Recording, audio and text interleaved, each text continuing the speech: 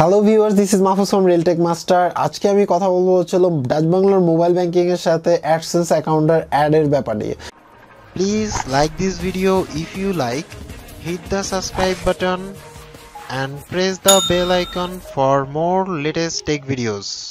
অনেকেই আমাকে কোশ্চেন করেছেন এবং অনেকে আমাকে কলও করেছে। তো অনেকেই বলতেছেন যে ভাই, আমি যদি Dutch Bangla mobile banking use করি, আমার রকেটের রকেট বা আমি মোবাইল ব্যাংকিং যাই বলো না কেন সেটা অ্যাডসেন্সের সাথে, সেই ক্ষেত্রে কি কোনো প্রবলেম হবে কিনা।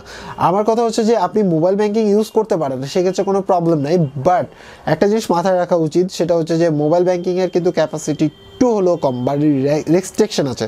এটা সরাসরি ব্যাংকিং না, ইজ মোবাইল ব্যাংকিং। আপনি চাইলে ইউজ করতে পারেন। আমি আপনাকে প্রসেসটা দেখাই দিব কিভাবে আপনি মোবাইল ব্যাংকিং এর সাথে আপনার অ্যাকাউন্ট অ্যাড করবেন, টোটাল প্রসেসটা আমি দেখাই দিব। বাট আমার কথা হচ্ছে যে আপনি এই প্রসেস দিয়ে ইউজ করে একটু রিস্ক হয়ে যায়। দেখা গেছে কি আপনি মোবাইল ব্যাংকিং এর মাধ্যমে আপনি টাকাটা আনতেছেন, এমন টাইমে কোনো একটা লিমিট চলে আসলো। আমাদের মোবাইল ব্যাংকিংগুলো কিন্তু প্রতিদিন নতুন নতুন লিমিট ক্রিয়েট হচ্ছে।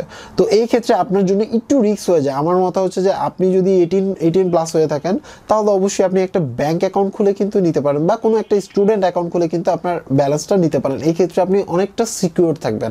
মোবাইল ব্যাংকিংটা আসলে আমি অত বেশি প্রেফার করি না, বিকজ অফ হচ্ছে হলো মোবাইল ব্যাংকিংটা একটু রিস্কি প্লেস। বিকজ আপনার এটাতে যে কোনো মুহূর্তে লিমিটেশন চলে আসে।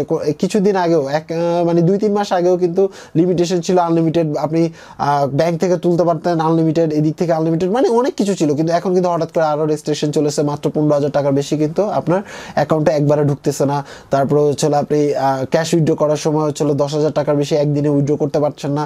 অনেক ব্যাপার স্যাপার আছে। তো আমার মতে হচ্ছিল মোবাইল ব্যাংকিং বাদ দিয়ে আপনি যে কোনো একটা ব্যাংকের যে অনলাইন সাপোর্ট করে এবং ইন্টারন্যাশনাল ফরেন কারেন্সি রিসিভ করে বা রেভিডেন্স রিসিভ করে, এরকম যে কোনো একটা ব্যাংক থেকে যদি আপনি কষ্ট করে একটা অ্যাকাউন্ট খুলে নেন, তাহলে আপনার জন্য বেটার। হয়তো বা ওই অ্যাকাউন্ট খুলতে হয়তো বা আপনার 500 টাকা খরচ হতে পারে, বাট আপনার জন্য বেটার হবে আমার মতে। তারপরেও যারা এখন পর্যন্ত ওই রকেট দিয়ে তারপরেও আপনারা টাকা আনতে চান, তো আমি একটু এক্সপ্লেন করে দিই। ধরেন আপনি রিকোয়েস্ট দিলেন, যেদিনই রিকোয়েস্ট দেন না কেন, আপনার নর্মালি ইউটিউব বা বলেন আপনি অ্যাডসেন্স বলেন, অ্যাডসেন্স কিন্তু পেমেন্ট করা হচ্ছিল প্রতি মাসের 21 তারিখ। আপনার 21 তারিখে যদি $100 উপরে থাকে, তাহলে আপনার অ্যাকাউন্টে সেন্ড করে দিবে। সেন্ড করে দিলে বিজনেস ডে 5 বিজনেস ডের মধ্যে আপনার ফোন অ্যাকাউন্ট রকেট হোক বা আপনার হচ্ছে হলো মেন ব্যাংক অ্যাকাউন্ট হোক, যাই হোক না কেন, আপনার অ্যাকাউন্টে পৌঁছে যাবে 5 বিজনেস ডেজ, নট 5 ডে।